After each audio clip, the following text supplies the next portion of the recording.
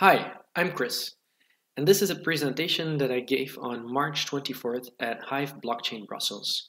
It only got recorded on a phone, so the quality wasn't that good, so I decided to just re-record it myself, as this might be interesting to some. So what I did, I gave a talk about Giveth. Giveth is a completely free open source platform for decentralized altruistic communities. So what does that mean? When you talk about decentralization, I think this is something that is coming, and I strongly believe that this is the future. And when you think of altruistic communities, we see this as the future for nonprofits. I personally work in the communication team, Giveth, and so I'm going to focus more on the bigger picture. I'm not the technical guy, but I will talk about the DApp in detail and also about our scaling solutions that we have deployed. So these are some of the elements that I'm going to touch upon. So why are we doing this? How has the blockchain helped us in achieving our goals? Who are the people who are building all of this? Then some focus on the platform itself and some of the challenges that we encountered. So to dive right in, when I was giving this presentation, I asked people if they had ever been stopped in the street by such people, these very nice, enthusiastic people who ask you if you want to donate to charities. And yeah, most of the people put up their hands. And also when I asked how many people subscribe to charities when this happened, the percentage was also still very high. But then when I asked, okay, when it comes to the communication that these organizations are sending out, do you actually read them? Do you know in detail what happens with the funds that you give to these organizations? And there, I think from 100, we went down to 1 or 2 people, and that is not a lot. So this creates, I would say, some apathy, less involvement of the people. And some of the recent things that happened that you saw in the media didn't help either, of course. And that's really a pity because there is a lot of good that we want to see in the world. And I really believe that most of the charities are doing a fantastic job, but it's just not coming across. People are not giving anymore, and maybe they still give, but they don't care. And that's the opposite of what should happen. We want involvement, and with the technology that we currently have, all of this is possible. It was already possible, but now with the blockchain, it's going to be even easier, and that's what Giveth is all about. So what currently is happening is that when you donate to a good cause, you have no real idea where that money ends up. I often say, and it's not that black and white, of course, but I say it's a little bit as like your money goes into a black hole and you don't really know what happens. You're not informed enough. And that mostly happens with big scale projects. And that makes sense because big scale projects, they're very centralized. They have these big hubs where everything comes in and then it's given to specific causes and specific actions that they are doing, but you cannot follow this. And if you are not involved and if there is no participation, then you're going to feel less involved. You have no overview because there's no transparency, there's no accountability, and that is something that we want to change. So how we see it is we want to bring back the love. So many, and I think I truly believe that all of us want to make this world a better place for us, for our loved ones, for strangers, for the planet. And with Giveth, we want to bring back this love. We want to bring trust again. We want to create a new way of working. We want to bring back the connection. So if you, for example, think of how an Uber works or Airbnb, it is not about the transaction. It's about the action. It's about you talking to those people and making a connection, having something that happens. You want to go from one point to another, and this happens. You want to live in a space, and you talk with the people who show you around, but there is no talk about the money. There's a talk about what's happening, about the action. So if you want to do this, if you want to make this possible, well, we think you need the blockchain. The blockchain technology has really brought a lot of innovation, and this is only the beginning. And so I just looked up like some of the key elements that you can mention when you talk about blockchain that are interesting and relevant here. So, and that you can translate in this context. So first of all, there's traceability. So everything that is registered on the blockchain. And so you can really see how money flows from one point to another because you can see it all.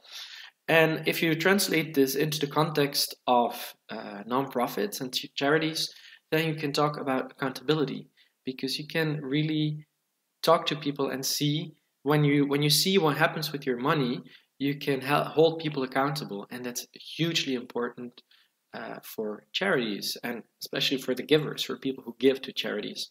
The second point, so decentralization, is of course a key point when you talk about blockchain, and this brings so much transparency. Again, you can trace everything. That's the second point. The third element is user control.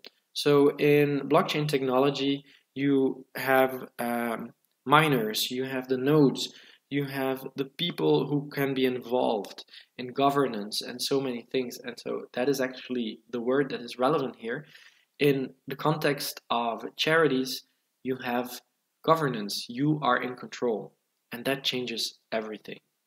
The last point that I wanted to mention in this context is automation, because of course blockchain works with smart contracts, and that does not mean that all jobs need to go away, that there's no more space for humans. Actually, it's the opposite. When you do not have to worry that much about overhead because it is just being done automatically, then you can really focus on what matters, on making a change. And yeah, so this is how we see it. It's also why we talk about these two groups of people. We want to focus on the givers, so these are the donors, and the makers, the people in the field, the people who are actually making a difference. Because that is what you want to know, that's what you want to hear about, and you want to be connected again with those people, so that you know that when you give money, that it's actually used for the cause that you believe in. So about this, you could say, well, that's fantastic. That's really nice, but you're just like talking. These are just words. And it's just a technology. What's the difference? This is not going to make a difference. And well, words can do a lot. This is actually a slide that I've been using for 10 years, I think, for presentations on a number of topics. But to me, it started to mean something different in this context. So when you look to the right, this is a swarm. This is a hive. If you're interested or you don't know this model, I would definitely recommend reading Swarmwise by Falkvinge. It's a really interesting book. And what happened, I mostly worked on the left. I worked in big companies, in small companies, and everything in between, and it was the same everywhere. There was a lot of centralized power. Even if there were managers and there were different levels, it was always this hierarchy, creating abuse, creating inefficiency, and that's really a pity, because technology is really a force of nature, and it wants to be decentralized. That's something I truly believe in, and words, words have a big impact. That's also why I love communication so much, of course. One of the first things I read about blockchain technology is that for the moment, the technology is evolving way faster than language. And that's an interesting thing, of course, because language creates thoughts, and thoughts make change in the world. And that really brought hope for me, because I think a change is possible. So that is why, before I want to dive into the technology, I want to talk about the people, because I really mean it. For me, it is not about the technology. It is about what the technology will do to the people, the impact that it will have. And why a unicorn? Well, that is actually because we are the Giveth unicorns. So we will be, and we are actually the first decentralized altruistic community. And we want to model a new breed of nonprofits. We really want to practice what we preach and to show how a nonprofit or an individual can thrive in a system that is decentralized. So this is just as important. It's probably even more important because this is what it's about. So also in our organization, we work on this just as much as on the technology, I would say. So this was us in December, which already seems like a very long time ago. This was when we were in Cancun for DEF CON 3.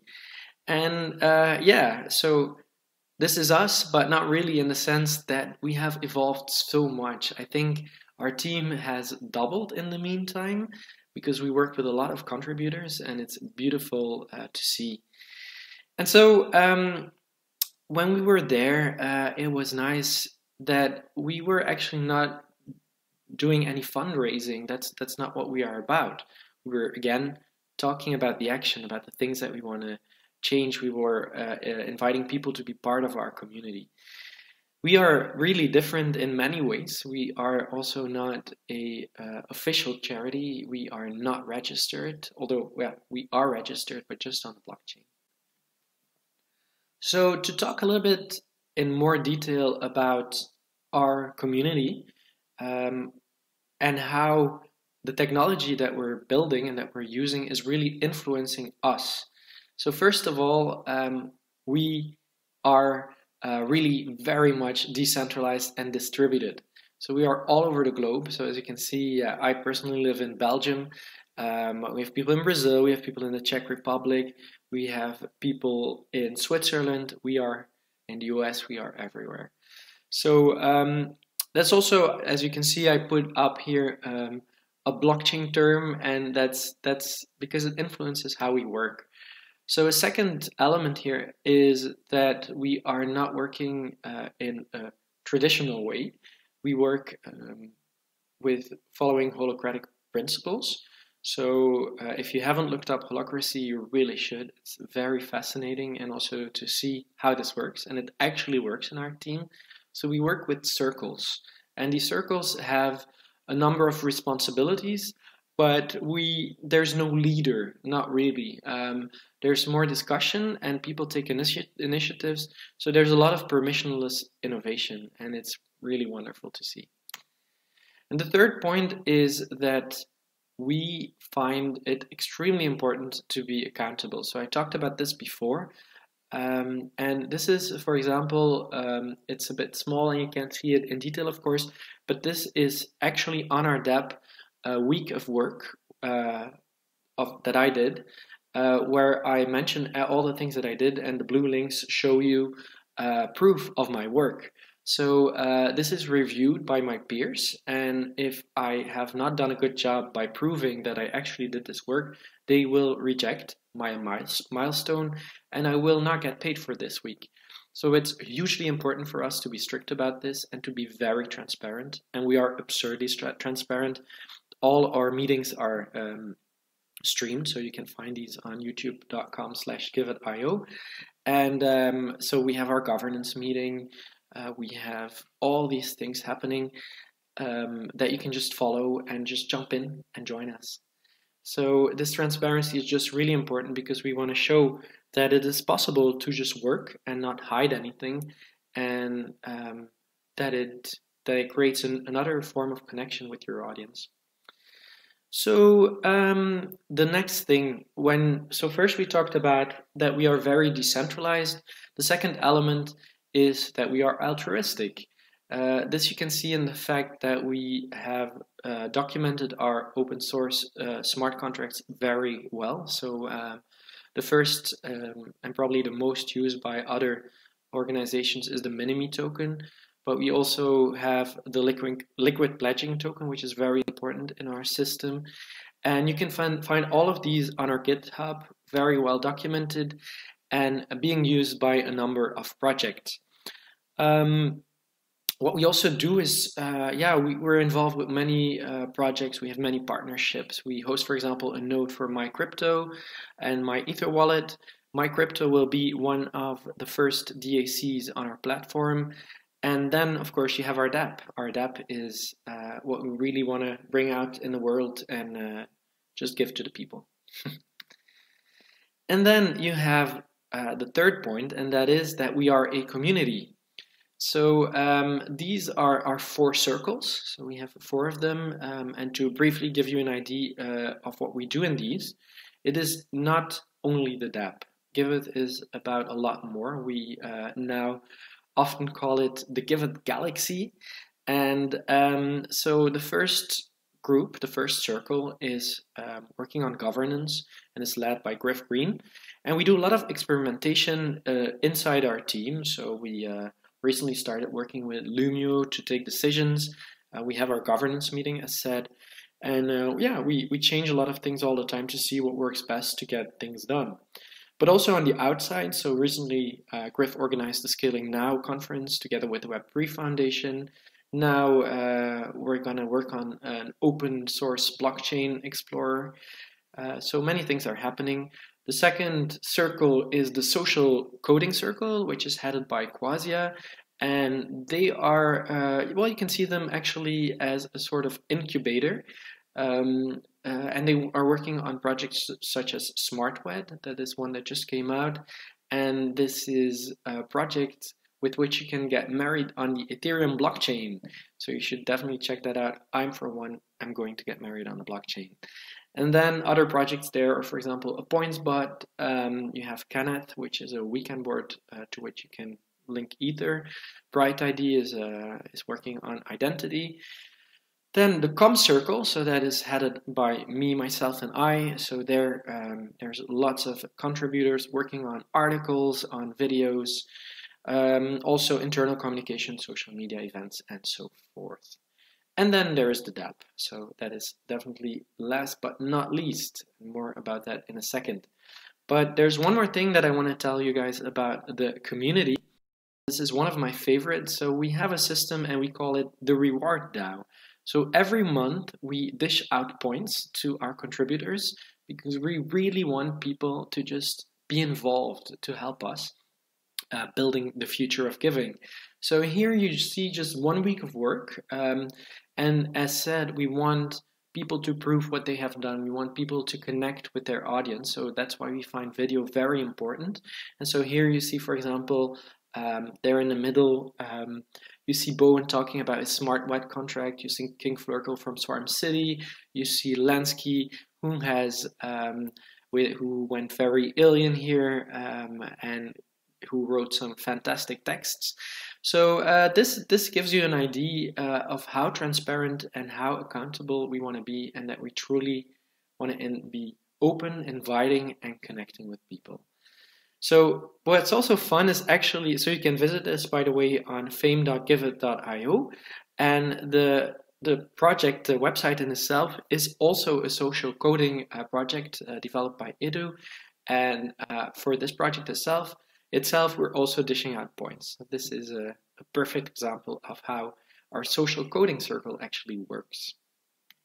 And so the next point is our DApp, the platform, which is for us an answer to some of the challenges that the nonprofit sector is dealing with. So we are currently in closed alpha, and we as a team are on it. So you actually see here already some of the circles. There are more below.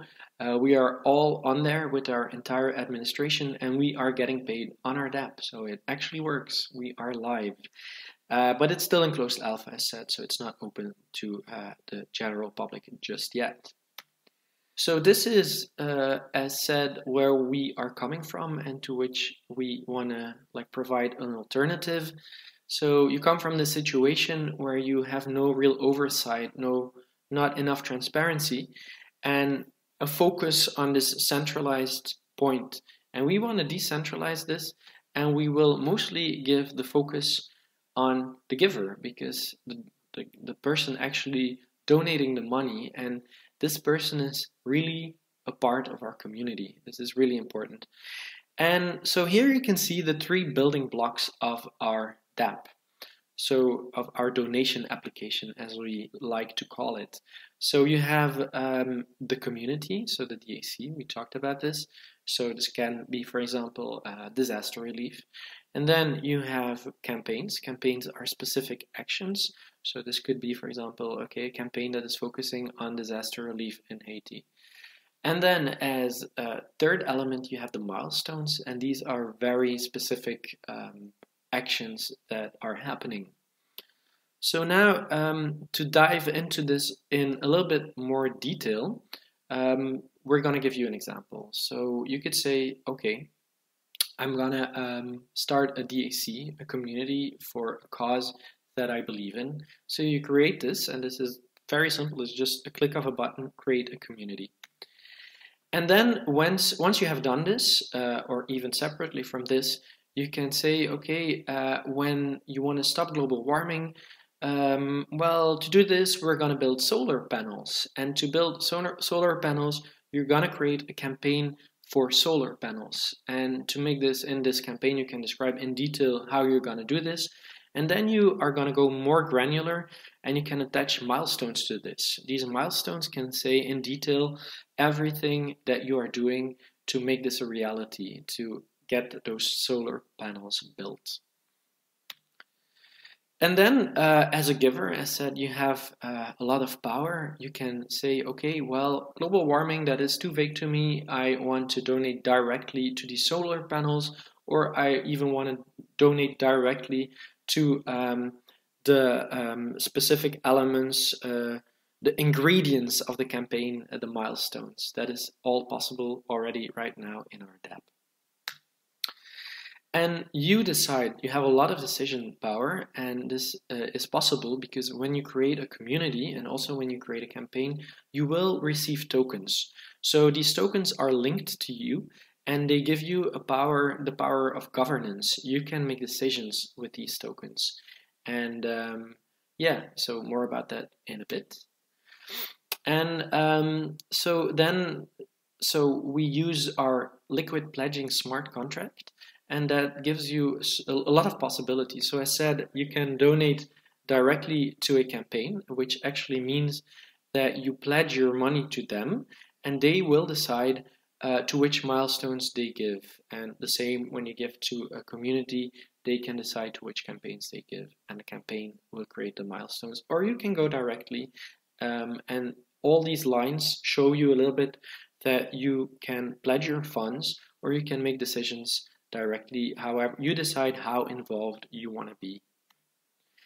And that is an extra element that will make you even more involved, or will make you want to be more involved, is that when you see that a campaign is not using funds or making plans to use the funds the way you want to, or a DAC, you can decide, well, I'm just going to take my money back and I'm going to invest it in another campaign that is really making a difference, because they're talking a lot, but I don't see a lot happening. So as long as the funds are not locked in a campaign and dedicated to a specific milestone, you can just take your funds back and pledge them to another campaign. So you are in control. So this gives you a little bit of an overview how this works. And I think it's important also to mention here, so there are responsible people in every building block. So you have the delegate in the DAC, a campaign manager in a campaign, and a milestone manager in a milestone. And in the future, with our very flexible smart contracts, you'll be able to even have more than one person taking decisions for these different building blocks. What is also very important, so yeah, you can take control, as I said, by taking back funds, but there are other checks to make sure that there is no abuse, because whenever a campaign is made, or whenever a milestone is created and then completed, you have reviewers, and those reviewers are dedicated people who need to really check and make sure that the money is spent the way it was decided that it needed to be spent. And that's the example I gave before about my own payment, me working in a DAC. my work gets reviewed, and if it's not okay, it will get rejected. So this is the entire flow as it currently exists in our alpha. So you can really, as a giver, you can follow in our DApp what happens until the milestone, from the beginning until the milestone is completed and the recipient, whoever that is, receives the funds. And a little bit about the technology behind it. It is a lot of the magic that happens behind the scenes is through the liquid pledging smart contract. So everything, every time you make a decision, every time that a milestone is completed, a campaign is created, all these things, every element is actually a transaction on the blockchain. And so the fact of approving or canceling, this is all handled through our very flexible liquid pledging smart contracts. And this is something, I am not a developer, but I can already see, and I already know very well now that these contracts are fantastic and very open. So you can, for example, imagine in the future if your organization uses this, that you can build a lot on top of this. So you can do scheduling, or for example, if you want to approve a milestone, you can have this approved by a multi-sig. So a number of people have to sign it before a milestone get approved, to just give you one example. So a lot is already possible, and a lot more will be possible in the near future with our smart contracts. So this is our DApp. It's all in there. It's currently ready, we could say. And so, being in this situation, this is where we were in January. We were really happy. We were really happy unicorns, ready for liftoff. But then something happened. So you might know this picture, or you might know a non-safe for work picture version of this picture, which I'm not going to put on YouTube, but you might remember how Kim Kardashian tried to break the internet. Well, we had a similar thing happening on the blockchain. We had some little kitties who almost broke the Ethereum blockchain. And so it was, of course, not only crypto kitties. We love crypto kitties. It was just that many projects were launching at the same time, and well, Ethereum was just not ready for it, and is not ready for this. So for the moment, as you most probably know if you work in the space, there are scaling issues. For the moment, the transaction costs are very high. And yeah, so there's network congestion. This is something that we saw when we actually deployed on mainnet, because that's the stage where we are in right now. We were ready to launch our MVP, and at that point, if we just wanted to create our basic campaigns that you saw, it cost about $50 per transaction, and everything is a transaction. So creating a campaign, creating our community, and so of course for a nonprofit, this is not possible. This cost is not possible if you work in a nonprofit for every transaction. So we didn't want this, and so we needed to find other solutions. And it makes sense, of course, because right now, for people who are not in this space, I think it's important to say that this technology is very promising, but it just still has to evolve. So Web3 is only emerging. This is the beginning of it all. And so yeah, I think some dApps could just say like, yeah, we have to go back to the drawing board, we have to stop, and everything can come to a screeching halt. But that is not really what happened with us. This was a challenge, definitely, but I don't think 1 hour passed without the entire team already looking for solutions. And we found quite some. So the first thing that we did is we unfortunately had to move back to testnet. So here I'm going to get a little bit more technical for the non-technical people warning, but not that much because I'm not technical. But so what we did, we moved back to the Rinkeby testnet on which we were actually already alive and kicking. And this shows you actually the entire flow of the things that currently happened and happen on the Rinkeby testnet. And we realized that that's really okay. We could just continue to propose our own milestones and create them and then mark them as complete, get them approved, get them reviewed. All of that was possible. And then we just had to find a way to actually get us paid on the mainnet with real Ether. It was just the payout that needed to happen. And so, immediately our fantastic developers came up with a solution. They said, well, hell, we're just going to build a multi-sig smart contract. So what we did, we have our Giveth multisig in which we keep some of our funds. And what then happens with the multi-sig smart contract is that once we sign the transaction of a specific period, all the Ether goes directly to the people who created the milestones and so who have earned this Ether. So this is just all happening in one transaction. So the cost on the mainnet is very low because of this, because it's just all happening in one transaction and we're not all doing them separately. And so we already automated this process partly. But this is, of course, only the first step. The second step is, and this is, we're close to deploying this, is that we are going to bridge the Rinkeby testnet to the main Ethereum net. So what happens is that then very soon you'll be able to donate directly to one of our circles, so one of our campaigns that are linked to the Giveth DAC. And actually the moment that you donate Ether, Giveth, or GivEth, whatever you want to call it, tokens will be minted. And then, then it's very easy as of then. Then the process is exactly the same. You can donate. So the DAC will give and pledge funds to the different campaigns. We will just continue creating our milestones on the testnet. And once they are completed, then the Giveth tokens will be burned back into Ether, and then we're there. And so the Giveth tokens are back to Ether. That's the correct term to use. So I hope I explained it correctly for the technical viewers. But so the nice thing is we are already up and running, and this is coming soon. So this is nice because we can just continue with the development of our DApp.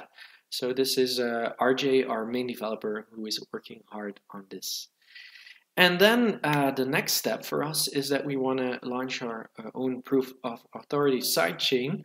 And there are many options for this and not enough knowledge. That's the thing that we do know. And then, how do you start with this? Which sidechain are we going to pick? How are we going to build this exactly? So before we were even able to have a lot of internal discussions about this, our co-founder Griff Green had already started with this, and that is so fantastic because he is an energy that cannot be stopped. So some of the people call him our guru, but actually we mostly call him just Griff. And he was on it. So he did a number of scaling now talks, because this is how we call it, scaling now.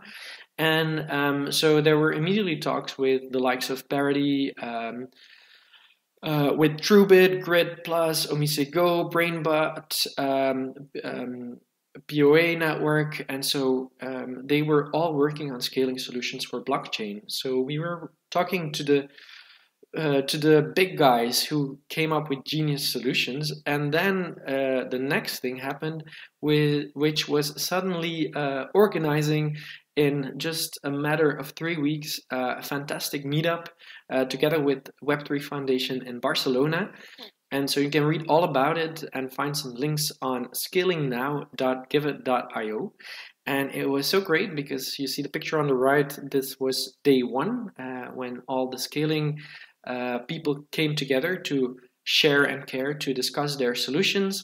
And then on the second day, these solutions were discussed with the different DApp teams that also came over to Barcelona. And we had a really nice, well, we don't call it a conference, but a really nice meetup. It was very informal, and it's really beautiful to see how this space can come together and just be so open to find solutions together to scale Giveth. Sorry, not to scale Giveth, to scale the future of blockchain, to scale the future of Ethereum. So this is what we did, and this is actually where we are at right now. A lot of things are happening in the space, and it's beautiful to see, and it's really nice to be a part of all this. And yeah, then the future. What will the future hold? We'll see how quick the Ethereum blockchain itself evolves. We will see how smart and quick all the blockchain developers are. But in the meantime, I would just say, whoever you are very, very welcome to join us. So we need developers with a lot of experience or with no experience whatsoever. We need communication people. We need ID people. You are all very welcome. So we have a Slack and we have a Riot that are bridged. We are mostly on Riot, which is also open source. So you are welcome there. And so if you enjoyed this talk, I would say, first of all, go and discover a little bit more about Giveth. And if you really enjoyed this talk, you are very, very welcome to donate to us, as we ourselves, as said, work as a non-profit. And well, you're welcome. So I hope to see you again soon, and I hope you feel like building the future of giving with us after hearing all of this. So talk soon.